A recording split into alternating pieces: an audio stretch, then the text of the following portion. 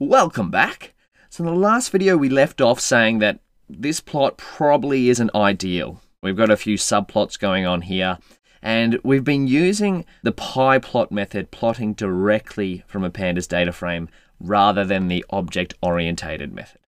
And I'm sure you're wondering, you're going, Daniel, you've introduced so many different ways of plotting and you're telling us there's two ways of doing it and you're saying one is less ideal than the other.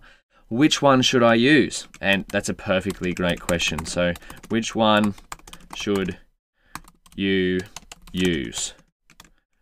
PyPlot versus Matplotlib OO method.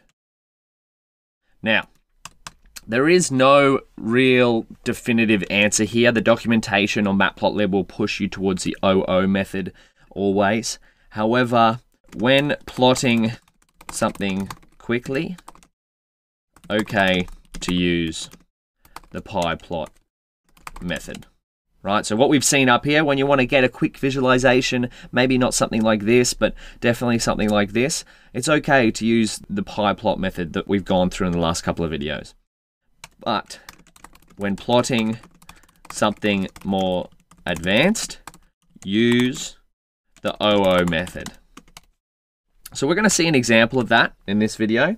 Something a little bit more advanced than just something singular like this. But if you're just making a quick plot like this, you just want to see the distribution of a column, it's perfectly okay to go .plot. Well, now we'll see the OO method in action. Let's create a subset of our data frame so we can do a little bit of data analysis. Let's say we wanted to explore the patients which are over the age of 50. We only wanted to look at those patients. And we want to create a little bit of a plot and start to do some data analysis on those.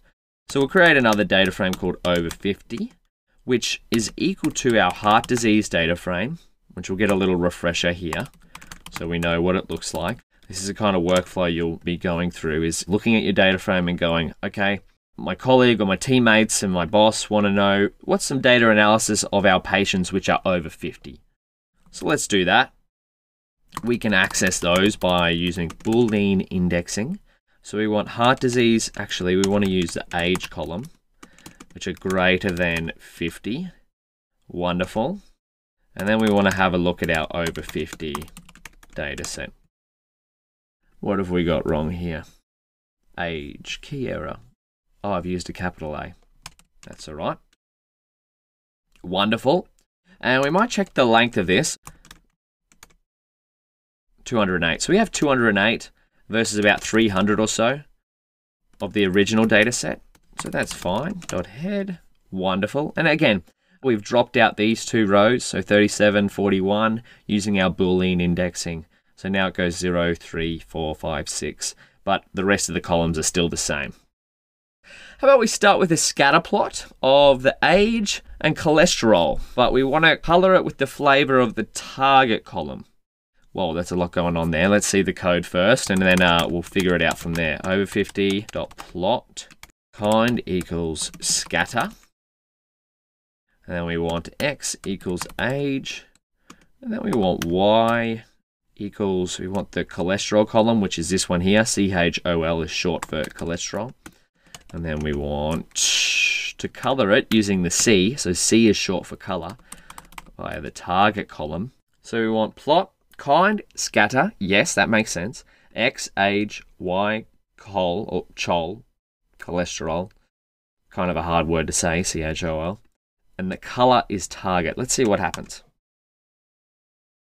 All right, so we can kind of see what's going on here. We've got chol on the Y, that makes sense. The X doesn't really show us much, and C is giving us this color bar to show us that, because target has values of 0 or 1 for if someone does have heart disease or they don't. Does this look okay to you? To me, it doesn't look very good. It's doing what we want it to do. It's got different dots on here if they're a target value of 0 or 1, but it doesn't show us anything on the x-axis, and these colors aren't really that great. So let's spruce things up a little. And how can we do that? With the OO method. So this is the PyPlot method, aka plotting directly from a Pandas data frame with plot. Now let's do OO method. We're going to recreate this, but using the OO method. So let's go fig, ax, we've seen this before, plt.subplots, And we might go fig size just to have some practice adjusting the size of our figures. And we'll go 10, 6. We want a width of 10 and a height of 6. These are in inches, by the way, I believe. So over 50.plot. Now this is going to look very similar to what we've done up here, but there's one slight difference. Kind equals scatter. Wonderful. Now we could copy and paste, but we're not going to do that because we're in the habit of writing out code. Y equals chol or col. C, we use the target column as color. And then the last part is the ax parameter. So when we're using the OO method with pandas, the plot function gets this ax parameter to tell us, hey, we're using the OO method and we want you to plot this data on this axis, the one we've just created. So let's see that in action. Ax, we'll put a little semicolon at the end. Beautiful. So what we've done is we've recreated the same plot, but it's already looking a little bit better. It's bigger because we've put the fig size parameter in there. And now because we've passed the ax method, we've now got this age column which has been labeled. Beautiful. Actually, we might give this one a chance and say, hey, let's up this fig size and see if it does the same thing. Equals 10, 6. We still don't have the age X label there. Well, the OO method is already pulling out ahead. Now, what we might do is we set the X limit to be a bit wider so we can have more space on our data frame. So let's have a look what that looks like. If we're using the OO method, we can access the axis here.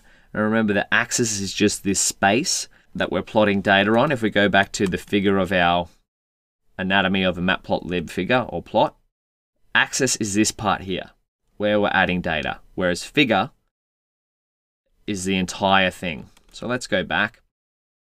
We want ax dot set xlim to be 45, 100. Can we figure out what this does before we even look at it? So set xlim. We could do shift tab, but I want you to just have a think about it. So ax set xlim 45, 100. So that's all right if you didn't get it. If you press shift tab and read it, you cheated a little. That's also fine. That's actually a good thing to do, is start exploring what shift tab does. But this is going to change the limitations of our x-axis to be from 45 to 100 instead of what it is now, which is about 50 to 80. So let's see what happens. So see how we've got like a lot more white space over here now because we've upped the X limit. But if we didn't want to do that, we could comment that out and that looks a bit better. Just giving an example of how you could quickly adjust the limitations of your axes if they don't look too good. But Matplotlib is generally pretty good at creating axis limits that are suited to whatever data that you're using. Now this plot is okay, but it definitely could look nicer. So this black and white is kind of hard to get. This color bar is not really offering much at all. So let's take a little break there, and in the next video we'll make this plot look a little bit nicer and we'll build off what we've already done here.